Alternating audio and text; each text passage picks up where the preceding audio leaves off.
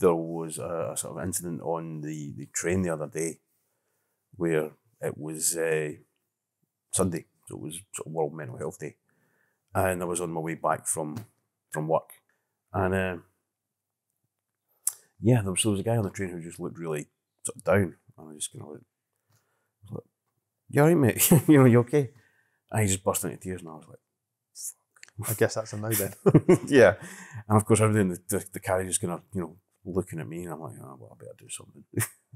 So I just kind of gave this guy a hug, and he just gave him a hug, and was like, he got off like the next stop or the stop after, so he got off like Seven Sisters or somewhere. And that at the time I thought, well, that's quite a good thing. And then later on that night, I just felt really depressed about it. In what way? Well, I don't know. I kind of envied him a little bit, maybe. Say again, you? I maybe envied him a little bit. That someone actually noticed how he was doing and gave him some care? Or? Well, partly that, but also just the fact that he was able to cry on the train. Right. Right. Right. I tend to do my crying behind locked doors. Well, not locked doors, but no, I know you. On my own. Doors, yeah. Did you find out what was going on for him? No, I didn't say a word. How did he respond when you gave him a hug? He hugged me back, and So he did. He didn't push you away. No. I, got my jacket quite wet. But it's a very sweet thing, and there's a whole carriage of people on the underground, and you're the person that noticed, you're the person that asked, and you're the person that responded. It's quite touching. Yeah.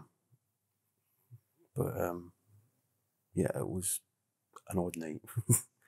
Just goes to show as well that you're capable of behaving nicely on the underground as well. Yeah. Given some of the previous stories we talked about. I mean, on the other hand, last night there was a guy watching hardcore porn on his phone. I mean, obviously it wasn't the underground is a crazy I mean, place. it wasn't me, but it was like, there's a time and a place, and Totally. The underground is a very odd place. I mean, that's one way to stop people from sitting next to you. I mean, there was like a big, a wide berth either side. Yeah, he had like practically half the carriage to himself. Wow.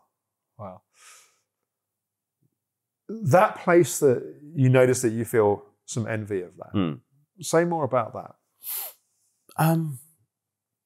Yeah, I think it's just, partly, someone noticed he was in pain. Yeah. But he was also demonstrating that he was in pain somewhat as well. And right? it was... Was he crying before you asked him? No.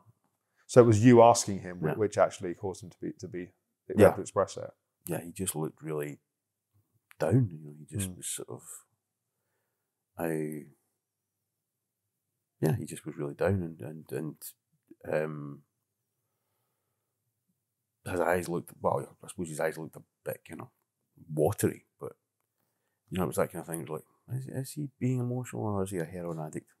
Can't tell. I'll ask. How old was he? He probably in his, I'd say mid-30s. So a bit younger than you then, in a sense. So. Yeah, a little bit younger than me. Yeah. I'd say probably at least 5-6 years younger than me. Yeah.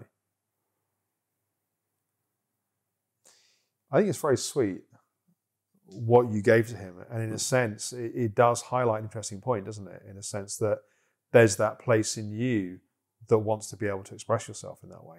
Yeah.